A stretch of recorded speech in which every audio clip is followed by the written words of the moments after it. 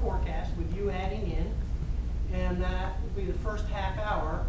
Then we're going to go, and at each table, you're going to do a forecast at the table that the table will do. You'll have 15 minutes. Then we're going to get report outs from the table, turnaround being fair play. Then our speakers get to comment on your forecast. So we'll do that for about 45 minutes. And then at the end, we're going to try to do a quick evaluation about what we think are the most important forecasts. So if you came and thought you were going to listen to forecasts, and this intimidates you, you have 30 seconds to get to the exit. So you're going to find that there are two basic approaches to forecasts that are fundamentally different, and actually they work together well. So you're going to find at your table two different tendencies. One tendency is to put the facts in order. You can put them along a timeline and see them as a trend, and then you can project that trend into the expectable future. And implicit to that, what you're trying to do is get predictive accuracy. And you'll see, as we have multiple trends, if you extrapolate them all into what we would call the zone of expectation at IAF, where I work, you can put many trends together, and of course any trend taken out too far stops making sense. But if you keep them in that expectable future area, you get to what you think will be your most predictively accurate forecast. So that's the approach one, which is based off of facts. The other approach doesn't use facts, but takes an intuitive leap.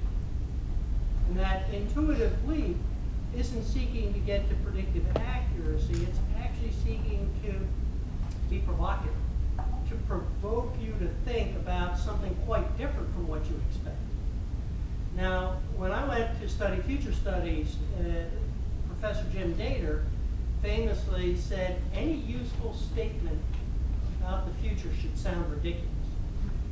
So if you're trying to be provocative, you're going to be a little ridiculous sounding in order to actually prompt thinking about something that's surprising. And as you're going to hear, in complex, dynamic, adaptive systems, there are inherently surprises and uncertainty. So this is an attempt to use an intuitive leap to get at something outside expected.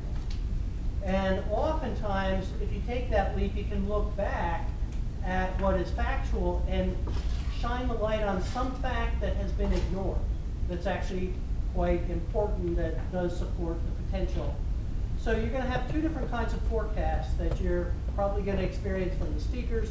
You're, I promise, going to have different people at your tables who tend towards one or the other. Both are good. Both have value. So let whatever come out, and report it up, and we'll see at the end what we've got in our final 10 minutes. So any questions about the approach we're going to take? Great. So let me start and say that Jack Goldstone, you got 3 minutes, and I will stand up at 3 and start getting closer and closer, and you're on. Just give me my full 3. Hi, everyone. I'm a sociologist, and I work on predictions of what will happen in kind of long-term, large-scale social change. I work on trying to understand things like where will the next revolution or civil war break out, but also what are some of the bigger trends in the global configuration of the economy. Now, I use both of these methods that Jonathan mentioned. You know, when we talk about big crises like revolutions, we don't predict them very well. People in the foreign policy community were caught by surprise by the collapse of the Soviet Union. They were caught by surprise by the genocide in Rwanda. They were caught by surprise even with the Arab revolutions. And they're tired of it. They keep saying, can't you do better? And I said, look, these things are a bit like earthquakes. We don't predict earthquakes very well either. Why? Because earthquakes are created by a lot of pressures building up underground out of sight. And revolutions are very much the same way. Now, what we can do with earthquakes is we can use history. We know that earthquakes are more likely to occur where they've occurred in the past. We can do the same thing. Social conflict and revolution is more likely to occur in countries that have a long history of instability. We can use what we know about the structure itself. Where are the faults that we know about that are visible? And for revolutions, the faults are things like closed dictatorships, falling real incomes, new democracies that are within the first 10 years. These are all things we know are structurally weak. But we also have to pay attention to trigger events. Just like with earthquakes, you never quite know what's going to trigger those pressures. Is a price spike going to come along? Is there going to be a succession crisis? And so with all these things going on, I do feel now I can look at tropical Africa and say, tropical Africa has a long history of political instability. It has a large number of authoritarian rulers who will be aging and facing critical succession crises in the near future. It has a big youth bulge. It's facing dramatic population growth and it doesn't grow its own food, so it's dependent on market fluctuations. So I feel pretty confident saying, we haven't seen the last of North Africa and the Middle East. We're going to see more of those in Africa. Unfortunately, I can't tell you exactly which country or when, because the best predictions are statistical. Nate Silver's gotten very famous by giving great predictions that are based on sampling large numbers of observations. I wish I could survey people and ask, where is a 6 months from now, if there's a revolution, will you participate? But that's the kind of obstacle in prediction that we face. Yeah, terrific, thank you.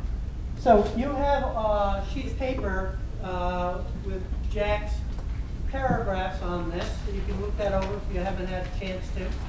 For the next 7 minutes, we get to do the yes and, which means that if you have something you can add to what Jack has forecast in Africa, for example, add it. Go ahead and raise your hand.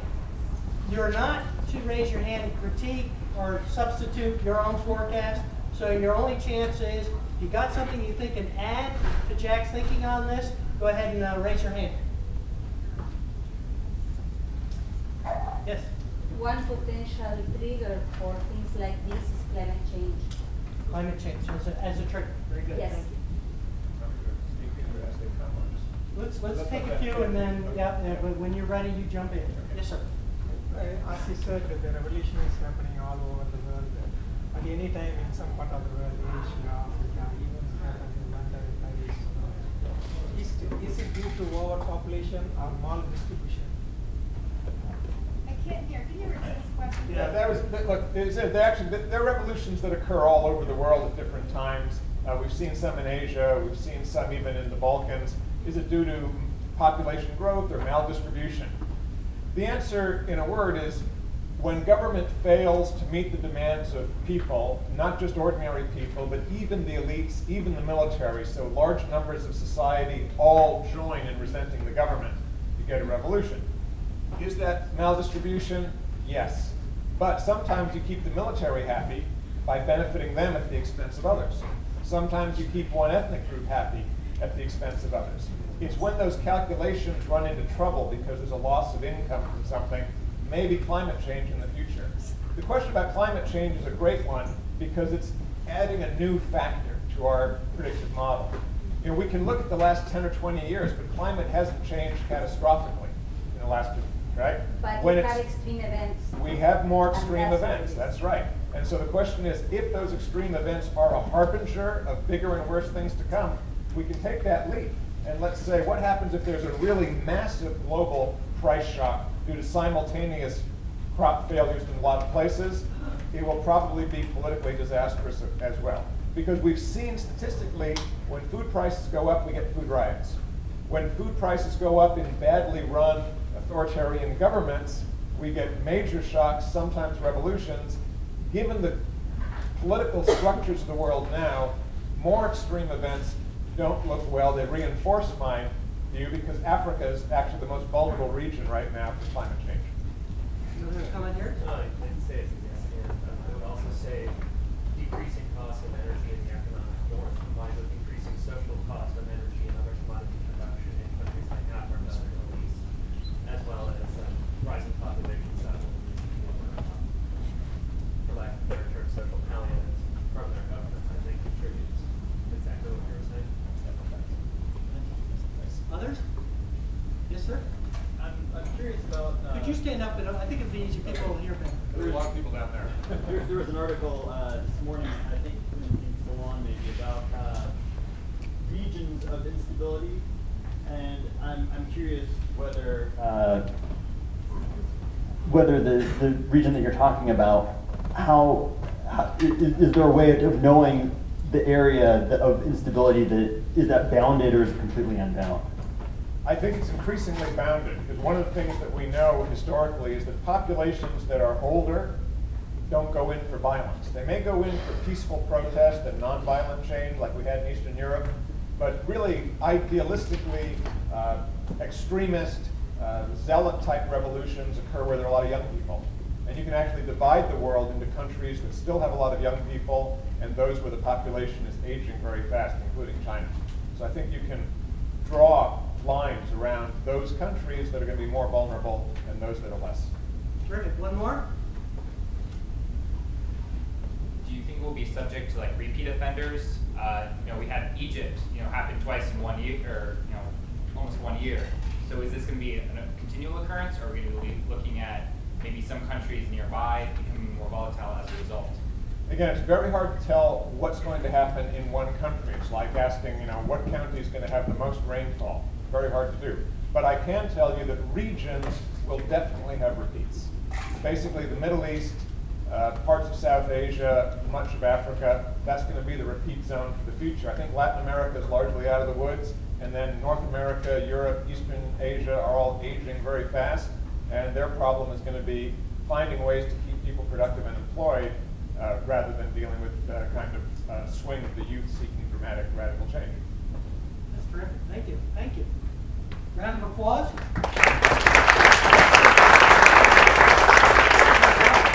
3 minutes to take. Thank you. As introduced, my name is Picconatto. I work at Miter Corporation, and I worry largely about technologies, particularly emerging technologies, and what aspects of them are going to be most important to a number of different government sponsors, primarily within the Department of Defense and intelligence communities. We take a slightly different view, and in some ways a combination of the things that Jack was talking about earlier, in that when we look at how to think about forecasting, and when we look across the horizon, we spend most of our time worrying about interdisciplinary areas, the things that are interstitial. The idea being that in many ways we see the future of technology less as coming out of an individual stovepipe or being driven by a particular development as about the realization of what else has happened in otherwise disparate or stovepipe fields, having a dramatic impact on the development in a specific area. This actually has a lot of history in it in terms of how science has developed. Most notably, the birth of quantum mechanics 100 years ago was really Schrodinger and his cute equation in some beautiful, elegant work, but it wasn't until a mathematician came by 5 or 6 years later and talked about work that had been done 100 years earlier that explains all this and allows things to move forward with the theorem equations and the Broadhead notation, all these other sorts of things. But we see that also happening in a number of areas in the combination of big data and genomics, biology, and the development. The reason that the biotech century hasn't taken off despite cracking the genome 10 years ago, we feel is more related to the inability to absorb computer science and other computational approaches to handle the big data and the analytics that are required.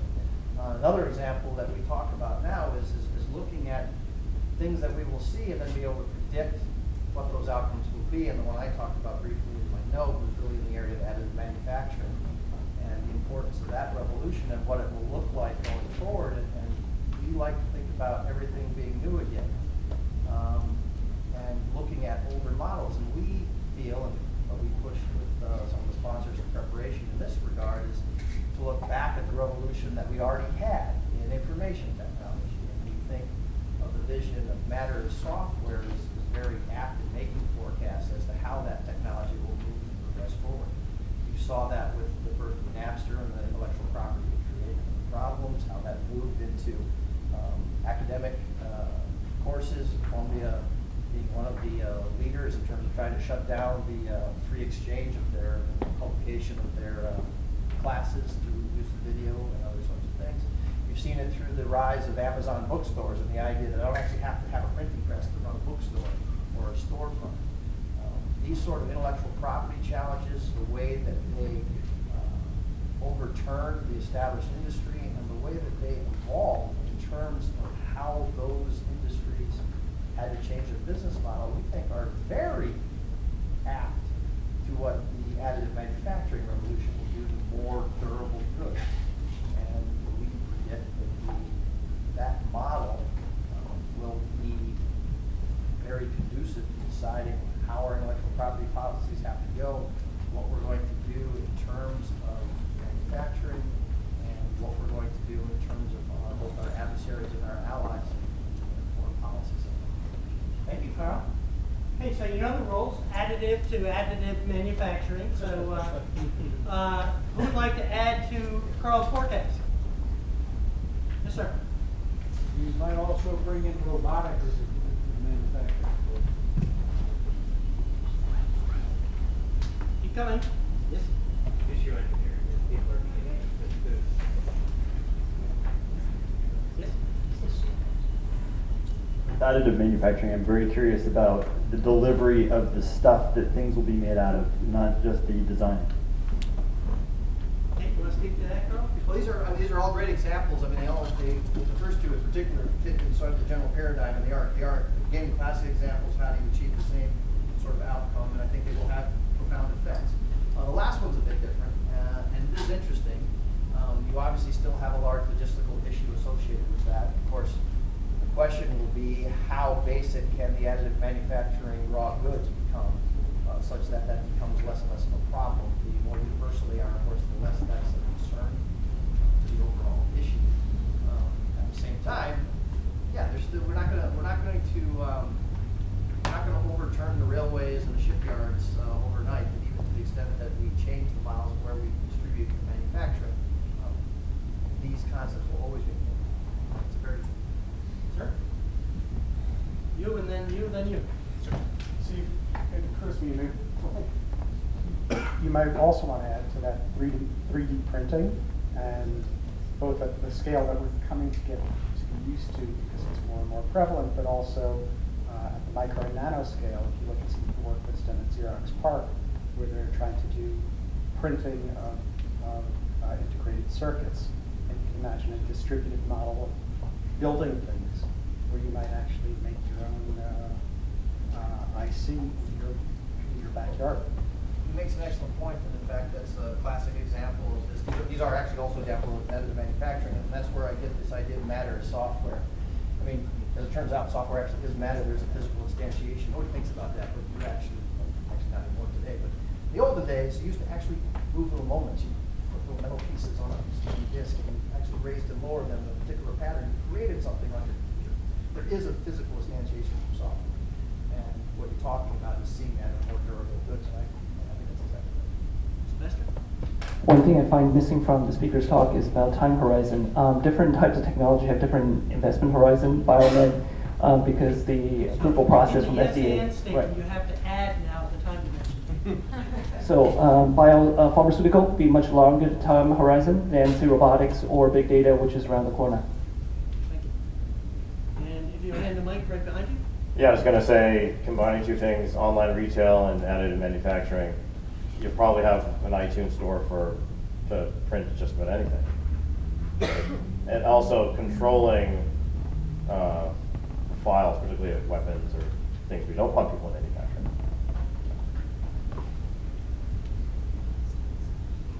Here we go.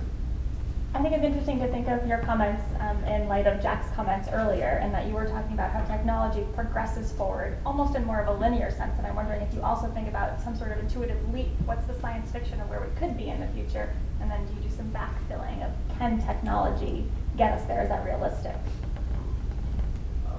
Personally, I don't do much of that, but that's a very important field. I mean, we have wonderful futurists that do this, Popper Associates and others, lots of guys who spend a lot of time worrying about these questions. I think they're very important. I'm not smart. Different smart. Hi, I have a question more so on the policy side of that, and the importance of science education policy, particularly in middle schools and high schools, just to make sure that we are, as the science industry continues to grow, that we're also fostering the younger generation. Just because if we kind of either fail or we seize the opportunity to really push up the bottom and the younger generation, just because they potentially have, they could either speed up or slow down the development of science. Yeah. Okay. I would like also to talk about maybe the social implications of some of these technologies and how when you bring so many things into your home, when you don't need a printing press because you've got a printer at home, and you don't, maybe you have a 3D printer at home, and you can buy stuff on Amazon, iTunes, and whatever, just to, and make it yourself. Where does the privacy and the property, and how do those things impact your an entire economy and lifestyle? And what kinds of privacy, I suspect that there will be different types of privacy laws in place as these technologies advance as well. I'm not a lawyer. I don't actually know what the laws are. You have it exactly right. I mean, Napster sure pissed the hell out of Metallica. They really changed how all of those record labels are done. They radically altered that industry on the basis of privacy and intellectual property. So good. You're one more, and then we're going to move on. Hi, I was going to ask, have we considered the ramifications of globalization being really pervasive and technology progressing? More and more things are becoming automated as we go ahead, and that would increase unemployment and also increase the competition for resources as resources get scarce and scarce. So just wanted to point that out. All right, thank you. All right, Daniel, 3 minutes. When you get up.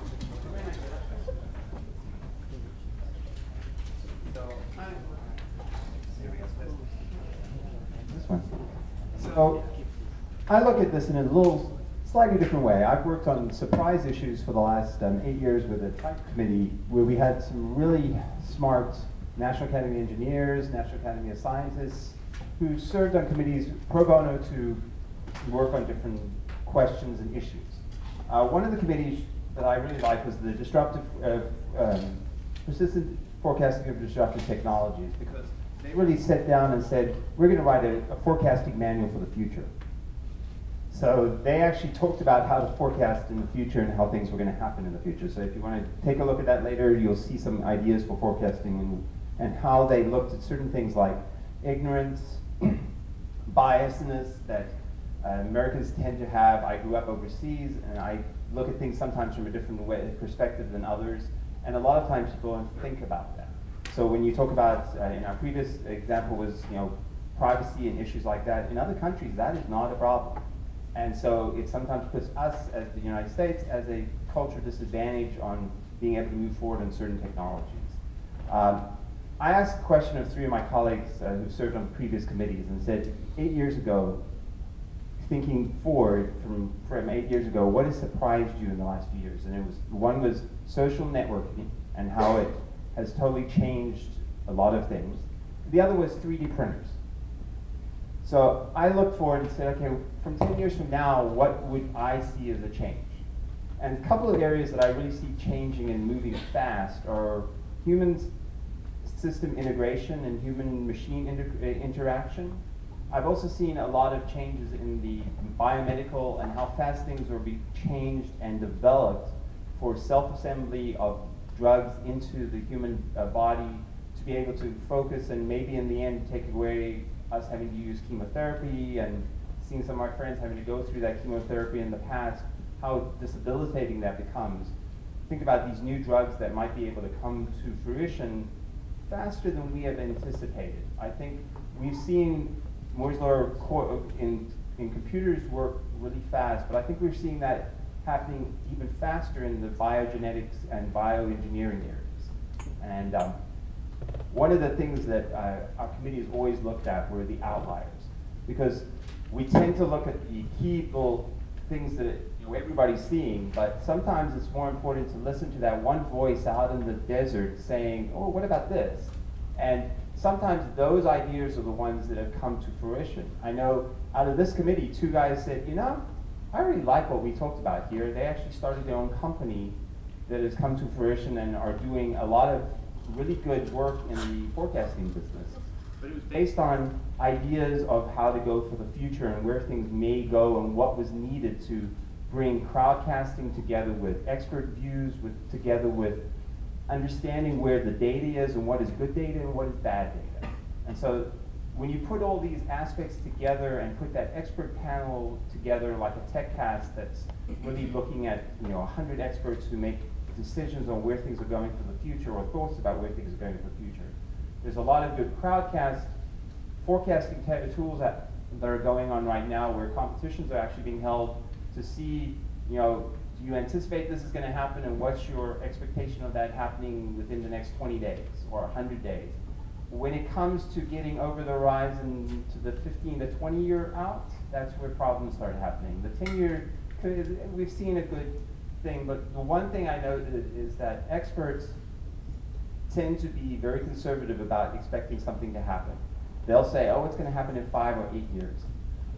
When on some of our reports, we've literally had the report go out and 2 days later, some lab pops it out and there's that issue that they thought was happening in 5, is now happening. Thank you. So, you know the rules? Yes and. Any hands?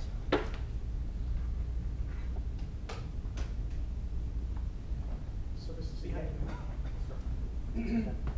So this is a yes, probably more of a yes but masquerading as a yes and. As long as you camouflage it, you're okay. So what you're talking about is extreme growth on some area looking forward.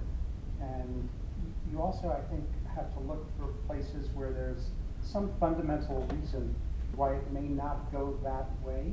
So it may grow in some extreme way, but there's going to be a no-go zone. And as you're projecting forward, you need to find where there's a fundamental reason. So I'll give you an example.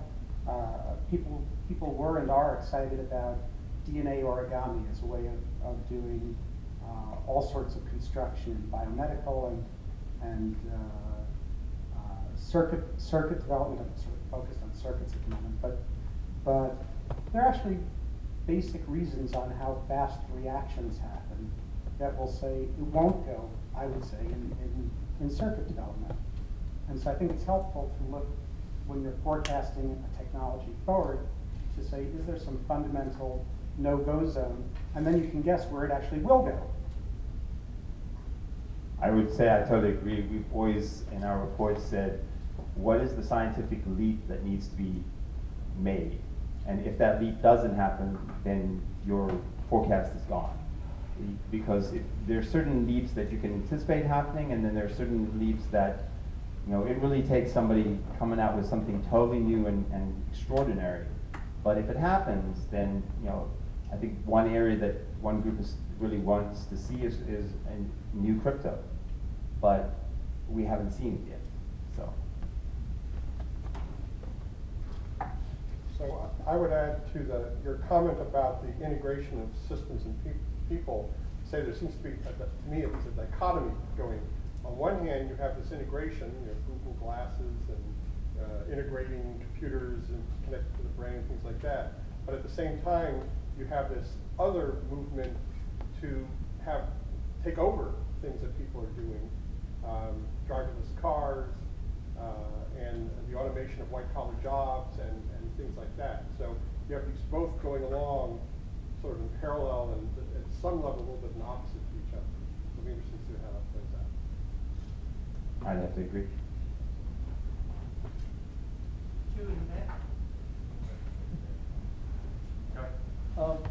In the context of human-machine integration, I think one of the challenges is to look at the human behavior itself, which is pretty complex.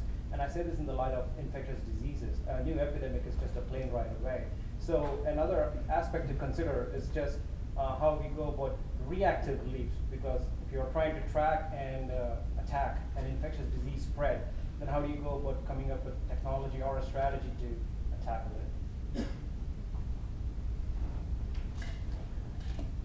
One more back there.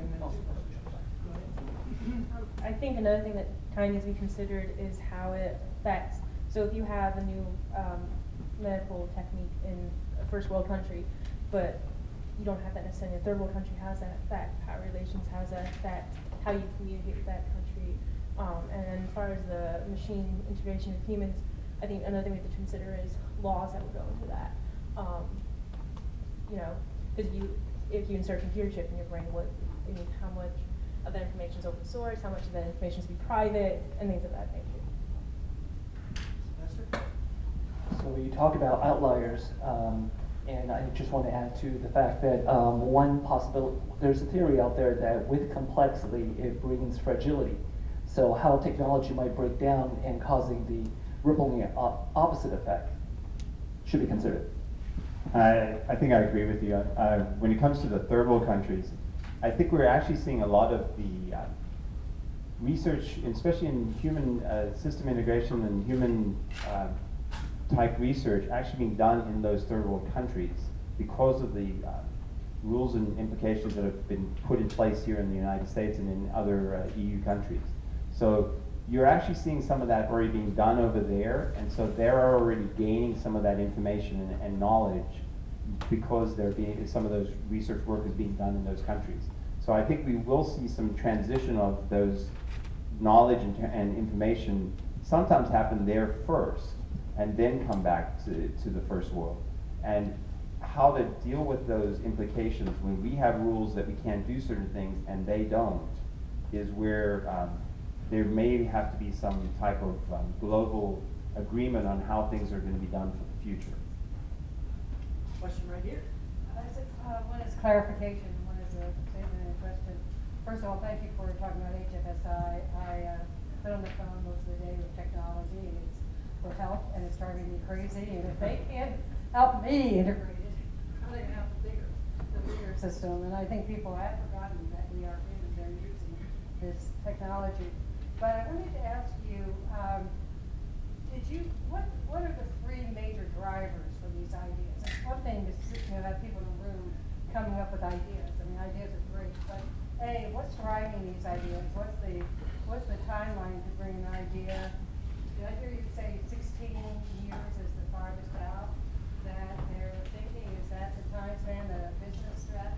What I've seen is more that when you have experts in a field or a group of experts looking and forecasting for the future on where technology is moving, they get really iffy about wanting to make any type of decision over that 15 to 20 year window.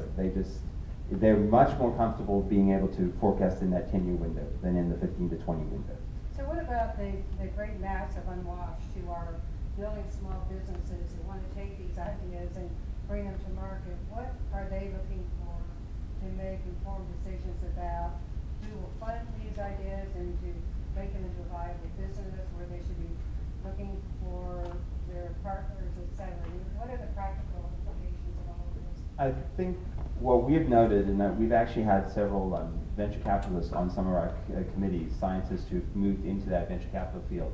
And that is one area that you're seeing actually changes happen because somebody sees a good idea, goes ahead and funds it, and moves that technology faster than anybody anticipated. And so you'll expect that market forces will drive stuff. And that's used to be the government drove where technology was moving. Now it's really market forces in the commercial sector who drives everything, and kind of the government tries to keep it catch up. So I would say that the VC is part of that. The venture capitalists are part of that. It's also young groups that are starting in small offices, thinking about new ideas and being funded with very little money, but it's more their thoughts, and especially we've seen younger people from different countries who have a similar idea, who are then working together and putting something out there new and different and moving that technology forward because they've kind of, well, we could do this, but if we did this and so-and-so could bring me that, then I can move forward and advance my idea faster. Great, thank you, Daniel. We're gonna close this part off, and I'd like to ask that you give a hand to Daniel and Carl and Jack. What they've done is primed your pumps. So now it's time for you at your tables, having thought about all these changes and forecasts, to come up with a table forecast. So you're going to have 15 minutes, and then we're going to kind of reverse so that you get to give your forecast and our panel gets to say and. So they'll be adding to that, and they may camouflage a butt, but the rule is still yes and. So you have 15 minutes, and you have a person at your table who will help guide and fill out the template and report out your forecast. Go.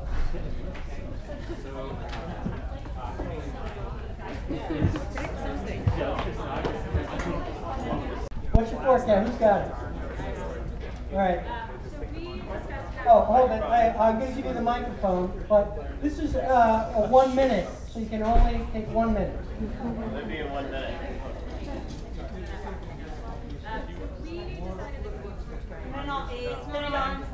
Can't hear. We decided to discuss how geography will not be the primary source of predicting identity.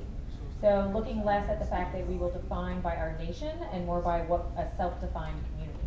And the key developments are pretty profound for global governance because it's no longer defined by nation states negotiating rules that then get sort of rolled down, but they start to become a little bit more fluid, fragmented, and possibly suggest the idea of virtual nations where we have communities that may never exist anywhere outside of the ether or technology. We also discussed how this might get some to reject technology altogether, which led us to some of the summary of the implications being just an increased fragmentation, likely more complex to come up with consensus or to be able to get movement in a direction of like global challenges. Okay, got it. Thank you. So first check is, we're either going to have divergent thinking or convergent, and I want to see if any other tables converge on something close enough to this that it's alike, that this idea of sort of virtual identities forming over nations and really new communities forming around these new identities. Okay, you got one sort of. Let's take the mic and hear from you, and we'll add to that. Sorry. Thanks. Mike's everything.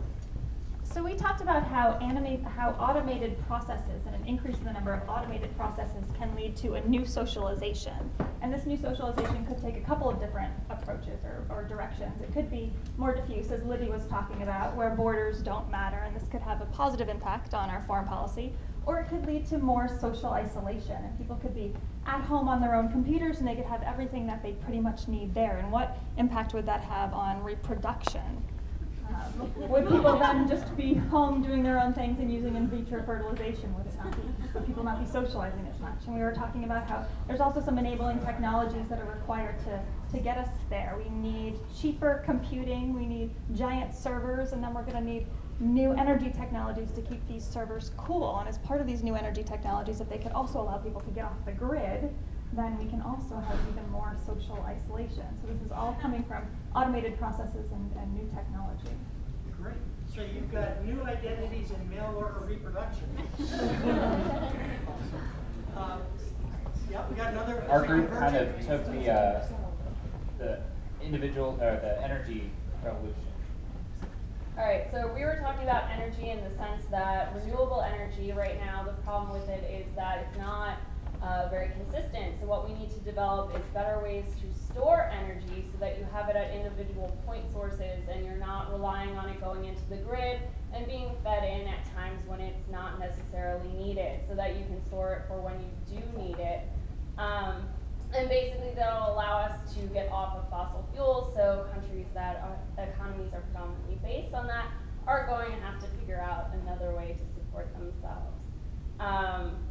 And that was our main energy thing.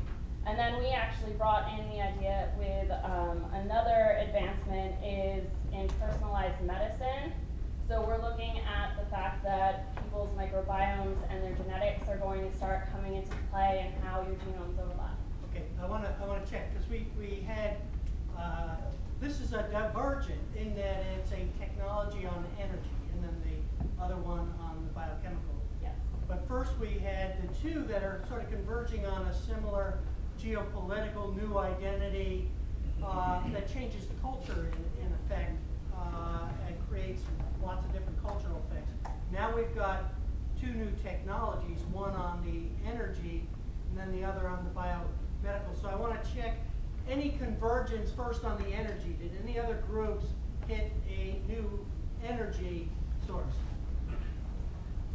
So our group did something very similar. Our headline was, we predict that there will be some developments in creating a renewable source of clean energy that will be cheaper than the current market for oil or coal. And we think this will happen through advances in genetics and microbiology, through maybe some re-engineering E. coli or algae or yeast to produce some sort of renewable source of fuel like ethanol. And we predict that these technologies will then lead to increased instability in the Middle East, or countries whose economies are based on oil production. Okay, any others on the technologies of energy or the biomedical? Okay, then I want to give the panel a chance to do their yes and. We'll pass that mic down. Yeah, you're absolutely right. I worry all the time about whether technology is going to change the way people and societies relate to each other. And I worry about governments pushing back. So that governments essentially don't want people to run off and form virtual international communities. Governments want to be able to tax you and have you follow the laws. So this sets up an interesting tension for the future between a kind of global liberation movement of people who are developing virtual identities on the basis of shared interests and governments that are trying to keep order and keep people regulated. Now, if everyone's doing it in their own room, governments may not have to worry so much about keeping order. But, and we're seeing a lot of this in Japan already. There's a younger generation that got discouraged about the job market, discouraged about the marriage market, and spends an awful lot of time online. There was even one young man who officially married his favorite video character. So this is the change in machine-person relationships. And I love her myself. So my end is this is going to change politics dramatically. And if 3D printing allows consumers in rich countries to print everything they need locally, then what are people in developing countries going to do? They're not going to be able to follow China on the cheap manufacturing. There'll be no demand for it. And so I really find there's going to be a lot of interesting tasks in social engineering that will have to complement physical engineering. Thanks for stealing those thunder. Yes, and. And, I mean, collapse of global economy as well in terms of how it is both a hydrocarbon or space. Oh, here we go. Thank you. Collapse of the global economy as it is a hydrocarbon-based economy currently. For transportation, you will have social implications of massive unemployment. You'll have social implications of the sort of concentration and coalescing of wealth and raw materials, because the raw materials needed for this 3D printing, as they become more and more scarce, only the richer countries will be able to afford them, and that sort of puts everybody else in a bind. And also, again, talking about the restrictive governments and the legal system as a restrictor on the progress of technology, and sort of where does that leave us if everybody starts forming these online virtual nationalities? How are they going to take care of their own? Are they going to set up their own governments or virtual governments and use it through the use of Bitcoin for taxation purposes?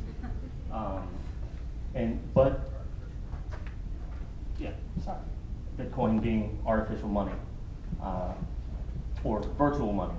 Virtual money. I still call it artificial money because I'm a classicist, I guess.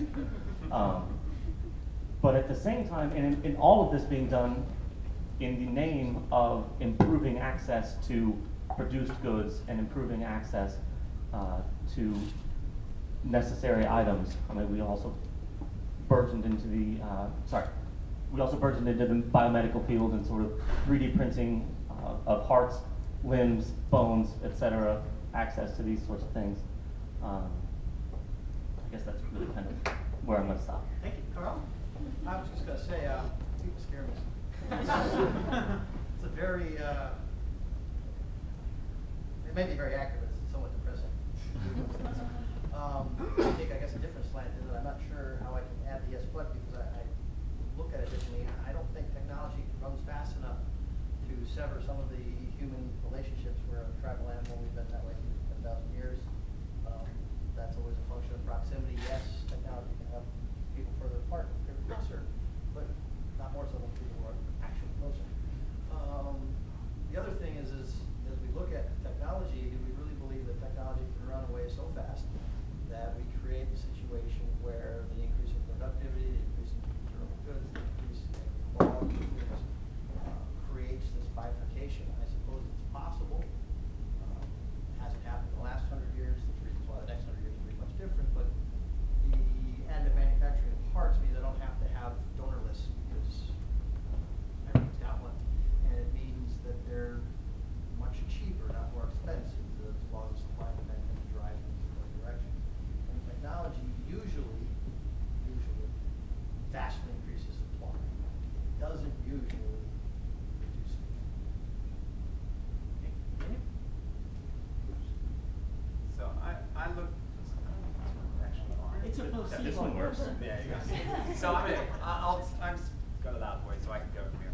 I heard Paul Sattler make a comment a few years ago that he saw within about 30 to 40 years a change in the to a city-state in countries around the world.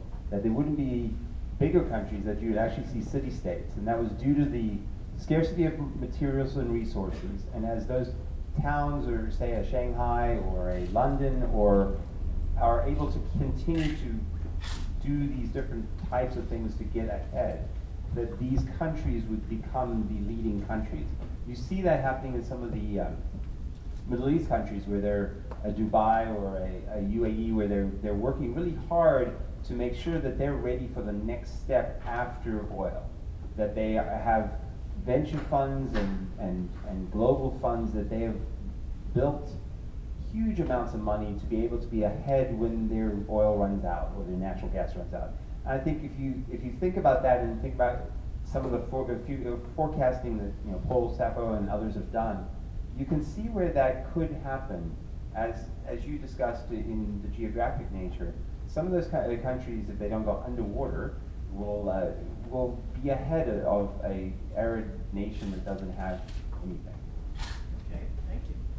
So now, any divergent forecast, so it's not the energy, it's not the biomedical, it's not the kind of new virtual identity and the sort of isolation. What else do you got? Another table? Well, our table discussion was divergent in and of itself. We tended to hit across three major themes: transportation, politics, and health. Under transportation was where we had most of our ideas. We tended to focus on the bigger ideas, but there were the things that were small extensions of what's already in place. So Elon Musk and the Hyperloop over in San Francisco. We have driverless cars and intelligent transportation and solar vehicles. How does that affect people getting around? Then we went a little bit off the pier and came up with personalized jetpacks for transportation and teleportation as changes in the transportation field. Across those, you have to consider how much money is there to actually make these things happen and what is the R&D necessary. Under politics, we were discussing things like what is the U.S.'s position in the power structure in 20 years from now? Are we going to be where we are now, or are we going to be a much weaker state relative to other countries? And an interesting part of this discussion is places like in Northern Africa, we will probably see countries run by non-state actors. Under healthcare, we talked about what will the effect of understanding the genome, understanding the operation of the brain have on things like tailored healthcare and human modification. Okay. Wow. You're welcome. I was thinking about, why do we predict, right? Is it just so we know what's going to happen in the future? You can't know what's going to happen in the future, right? But we predict to kind of alert ourselves. Both you make predictions of collapse or terrible things happening. Well, that motivates you to avert it. When 67, Paul Ehrlich predicted the population bomb and people running out of food, that motivated people to engineer the Green Revolution and to invest more in family planning. And we think about good things, you know, driverless cars, solar, all the good things that you can think back, well, what steps do we need to take to make that happen? And what are possible bad side effects? And you know, this is what I would add. Whenever you predict something really good, try and figure out what side effects you might have to worry about and avoid. And whenever you predict something really bad, think, well, maybe what can we do to solve those problems before they get overwhelming? I think that's how people use these forecasts. And I'm hearing a predominance of gloom over glory, so I'm hoping we can solve some of these. That's an incredibly insightful point. The idea of where it can come from and how it can be mitigated. And I, of course, being a technologist, you know, view that technology is playing primarily a role, particularly on the mitigation side. In terms of, to try to end, which I think was at some point the point, as you look at the bio and the issues you bring up there, personalized medicine, and understanding the genome, the end is, in my view, going to be coming from things I don't understand, but the sociologist talks about is questions of privacy, question of who owns it. I mean, we recently saw the Supreme Court, you know, deny the concept of patenting aspects of the genome, and talking about where that implies the interaction and who owns what that genome does, who owns that technology that maybe only applicable to a handful of people, and who owns your genetic material. Do you get to have it? Does your health care company get to have it? Does the government? So I'm going to go for the end with, because we have an aging infrastructure based on landlines being in the ground and all these different things we built 50 years ago, other countries are ahead of us in a number of areas. I know in Africa, middle class is being formed just by owning your own cell phone. Then you can let your neighbors use, and you make money off it. And so there's a growing infrastructure or wireless structure that's not needed to have landlines and roads, etc., built, that we have already built and have and now are having to fix. So that's going to be an ongoing problem for us to keep ahead of other countries. So I want to take what you said. You didn't give us a forecast for 20 years from now. Is the U.S. going to be roughly where it is in terms of global order, or will it have declined precipitously? And you all get to vote. You either go like this or like that. Let's do it quick. Where are we going to be 20 years from now, U.S. relative to other nations in the world? You actually don't have to vote because the nations won't be so relevant. Okay. All right, let's do a quick. Boy, this is a true uncertainty. So what that means is we absolutely, if we're going to be smart about this, have to have scenarios to address that. And I think Jack's point is really crucial. When you do that, you look at what the scenario means, implications, strategies, and then what should we do now to get to the scenario we want as opposed to the one we fear or the one we just think is most likely. So that's a good little exercise. Now, tables we haven't heard from that you'd like to put a forecast out into the room. Mimi? Hi. So we actually spoke on whether where the U.S. would be 20 years from now a little bit. We talked a lot about the tension between how fast technology is taking off, whereas in the U.S. at least, there's more and more government gridlock, so policy is slowing down. And so kind of seeing that if we're going to get to a breaking point where technology is just going to be outpacing government so much that we're not going to be able, at least on a wide government scale, making it widely accessible to everybody, be able to actually implement things. We said whatever country is going to really truly be able to harness the power of the growing of technology is the country that's going to be able to best internalize the benefits of technology and is going to be able to create a leaner bureaucracy within their government so things can be in place more quickly. And then another danger we looked at was maybe almost the over-urbanization of some places. So we looked at Japan, where everybody is moving out into the cities, and then kind of there's not as many people out on the race patties anymore. So it's kind of leaving the urban or the rural development behind a little bit. and just kind of having pockets of, like big pockets of land where the technology is not actually going to, and they're not seeing the benefits of technology while everybody else in the city is. So technology becomes kind of a driver of the have phenomenon and have not phenomenon. And Jack, I know you were talking about that, so I'm going to pass the mic. I think the and there is how much does technology drive a wedge between people at different levels, and how much is government or the population willing to do anything about it? I think this is what we're going to see. I told someone, they're asking me about, I teach a school of public policy. Are you going to focus on national security? We're searching for a new dean. And I said, no, I think for the next 20 years, the biggest question for America is to what degree do we preserve the middle class by government action? Because I don't think it's going to happen by itself. And the questions you raise about, is it going to be an urban-rural split? Is it going to be an educated versus less educated split? Is it going to be certain regions? I don't know, but I think the and is, and there's going to be a real political issue, a debate between those who have and those who feel they're being left behind and trying to fix it. And it's a global debate as well. It's going to be, that's right. It's going to be global, national, it's going to be generational, because baby boomers are spoiled. Carl, Ben, do you want to add anything? Okay, good. I just, yes, one more, but I just want to, if I may, step out of the moderator role and make a point that we may also start to see technology identify our identities. If you have the iPhone globally, that may be a technology-defined identity cohort that forms. So it's not inconsistent.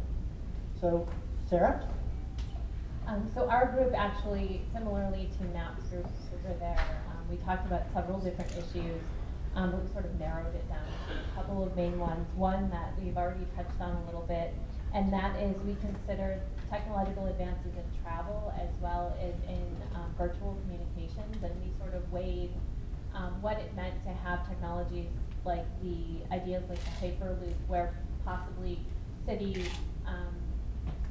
and other communities could be potentially connected that aren't normally connected physically. So we talked about how that would affect urbanization and where people would move and live.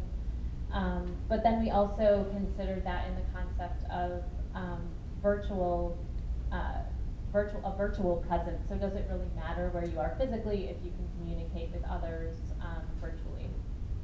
And so we talked about that in the context of being able to break down borders and have these cross-cultural and national interconnectivities as well.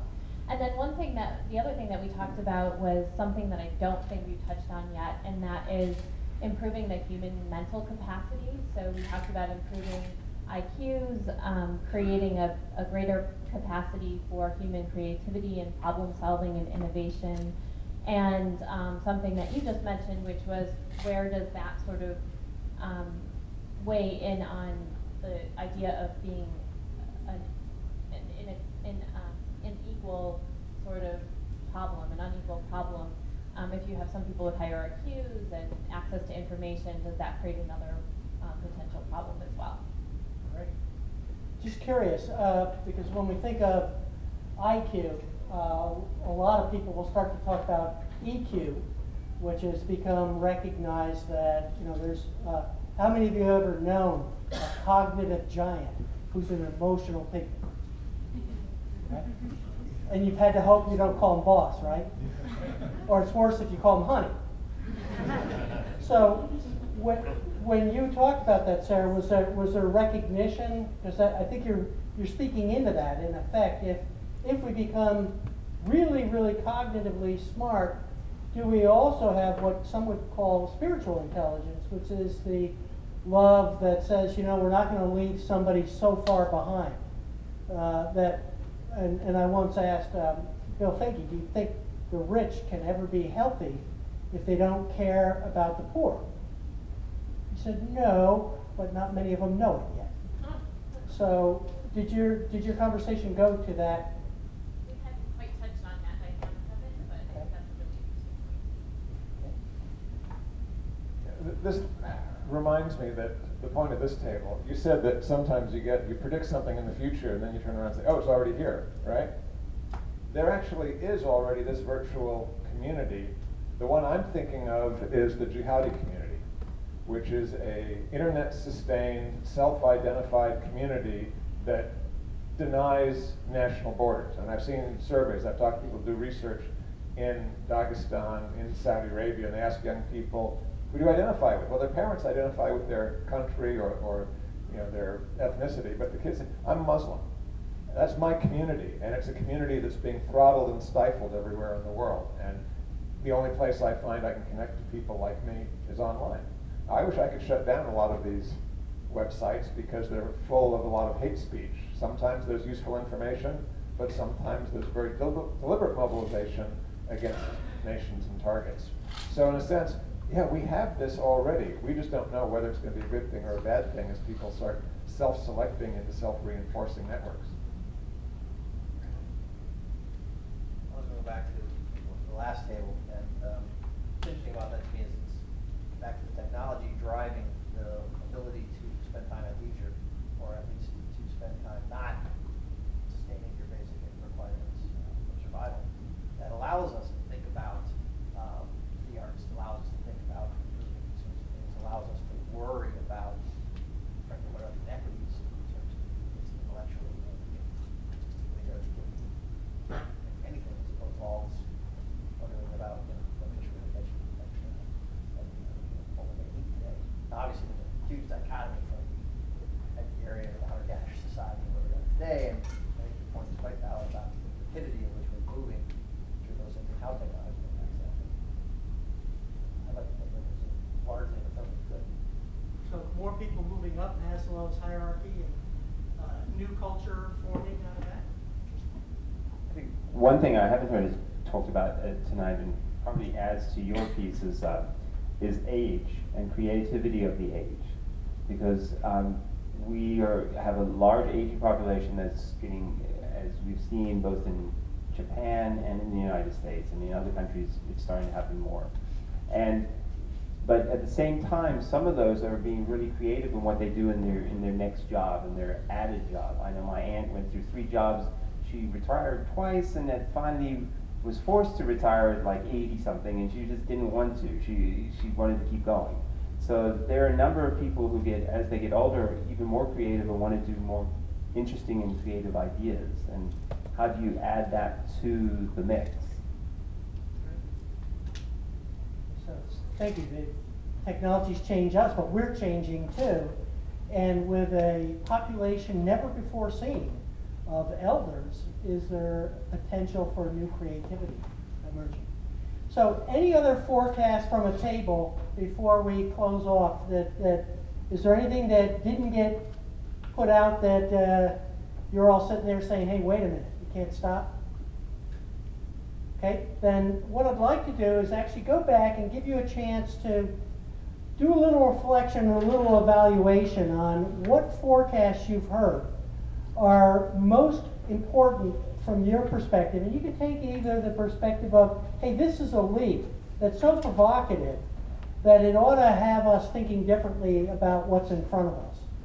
And then, or it could be one that this looks so expectable and it's so big that it's really important. And either way, if you think it's really the most important, I want you to put up 5 fingers when I talk about it. If you think it's actually not very important, you can put up 1 finger, and please make it this one. All right? So we're going to start with this new identity forming that becomes so potential, and as Jack has already said, we can already see this. It can form around a new identity. It could be a religious identity, could be a technology, but this could be so powerful as we become more networked and more interconnected that the identities actually transcend or make the next century one where national identity falls lower and lower in terms of what matters to people. So take a moment, and when you're ready, put your hand up with 1 to 5 fingers. Anywhere in between is fine. Just want to get a quick sense of how important this one seems to you.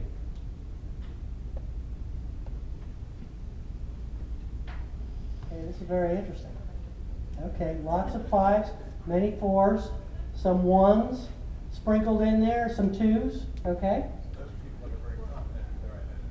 That's right. Very good. Okay. And then the next one where we went to was actually you start to see people moving into much more isolation from the technology. Why do I actually need to date to reproduce when I can get a mail order kit?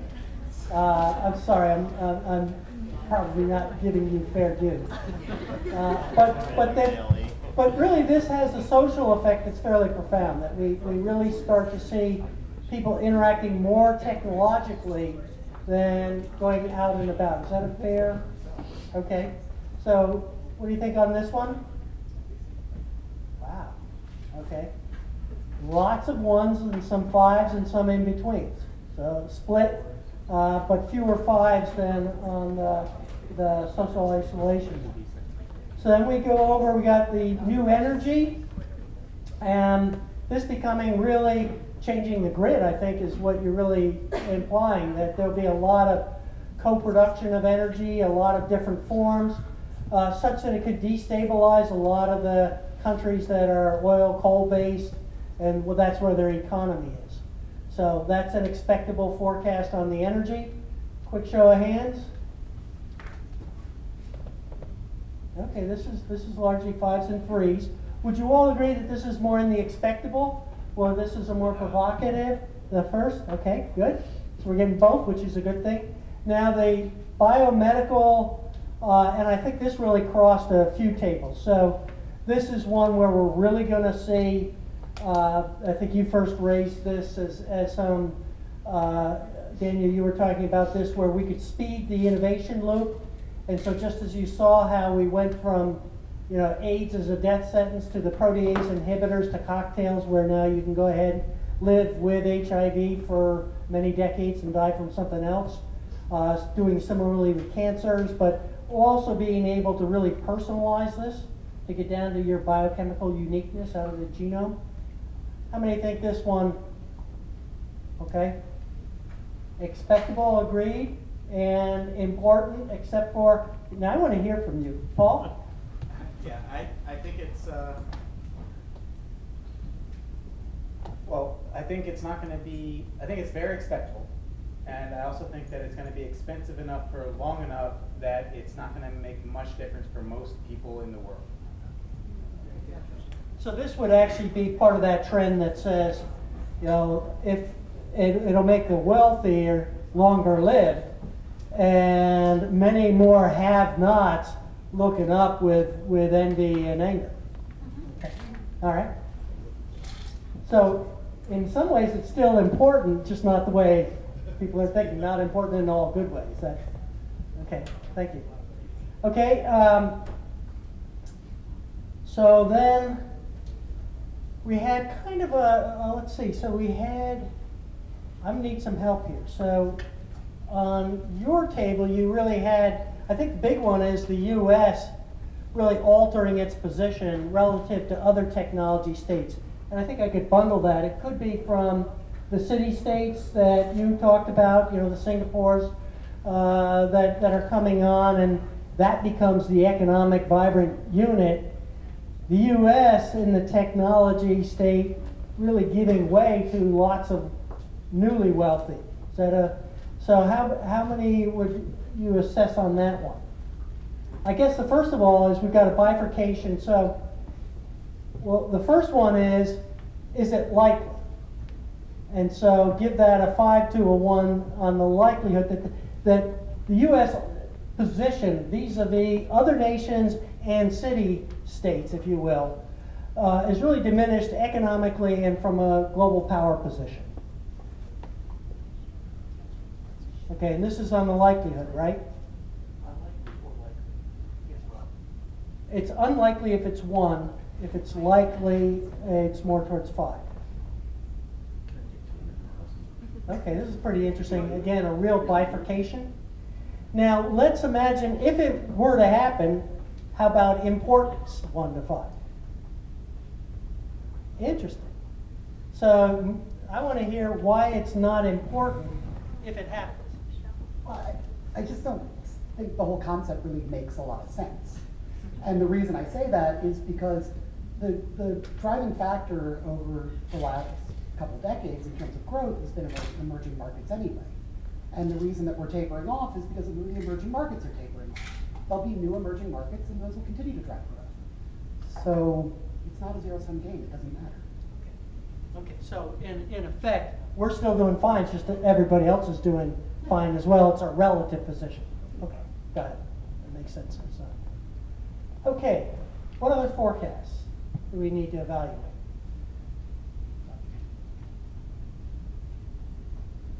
That about it? Anybody want to put one up before we put a close to this? Transportation. Thank you, thank you, thank you. And so actually there are multiple on transportation. So the Hyperloop, the driverless cars, but then the farthest one is the teleportation. So that would be the most dramatic. Okay, so let's start with teleportation because that's provocative rather than expectable. Hey, come on, if we saw it in Star Trek, I got the cell phone to prove it. But actually, there has been experiments of teleportation. So this has already happened. It's not at a scale, we're not moving people yet, but we have moved molecular configurations. So how many of you think this is going to be a really important forecast, change over the next 20 years? No, this is the teleportation development. So yeah, this is on a 1 to 5. Yeah. No, we're not doing it with, this is just, by the way, you are getting the finger on this. 20 years. Okay. Yes, okay, right. Do we have to stay with positive integers, or can we go into negatives? Yeah, if you want to bite off part of your finger. Okay, so this is a highly provocative, unlikely, but I think if it happened, everybody agrees, whoa, it would be huge. So, okay, the second especially if one country gets it and can teleport their soldiers wherever they want. Yeah. That's or they're tourists. Have you been to Hawaii? Okay, then now let's look at the more expectable transportation. So we're going to have driverless cars. We're going to have a lot of mass transit that is moving much more efficiently. I'm not going to go to jetpacks yet. We'll do a final on jetpacks. Say it again? Jetpacks? Yeah, but you can't hit anything but a sheep in New Zealand with jetpacks. So, okay, so the driverless cars and the Hyperloop, real workable mass transit between cities. How many of you see this as really important forecast for the next 20 years? Yeah, both. Oh, you want to put two? Yeah, and you can take your shoes off. Okay, so you're getting 4s and 5s. This is clearly going to be a big one. Right, this is it. Are you ready? Jetpacks. All right. The big one. Okay, so we're at the end. What we're planning to do, and I think David is going to send out a survey so that you can really start to score the forecasts and you get to see what is probable. When we do surveys, one of the things that we often add is you got likelihood and then preference. Sometimes you create a gap between what people expect and what they really want. And oftentimes if that gap is strong enough, it pulls in a lot of creativity, and that's where some of the striking innovation comes. So it's a good way to also differentiate the very, what Kirby laid out as highly negative scenario or forecast. And certainly you pointed that out with the jihadis and others. So it's a good way to differentiate, especially when you develop scenarios. You have expectable scenarios, desperate scenarios, and then aspirational scenarios, and it's useful to sort between those. So, David, you'll get a survey out to participants here. And so you'll get to see what the forecasting was. You'll get to see what we did informally with 5, 4, 3, or 1 kind of finger exercise to get the sense of what's coming over the next 20 years of the forecast you heard from our great panelists and from each other that's really going to matter. And you'll get to reassess that. So with that, I want to say thank you on behalf of the panel. They're terrific, and it was great work you did. Thank you very much.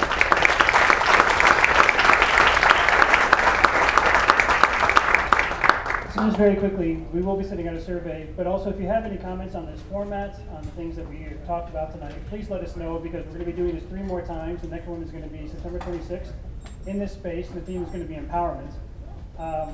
We really want your input on how this worked out. And the very last thing is I want to say thank you both to our panelists as well as to Jonathan, because the structure of this is really Jonathan's creation, and I think it worked well thanks to him. So join me again. Thank you.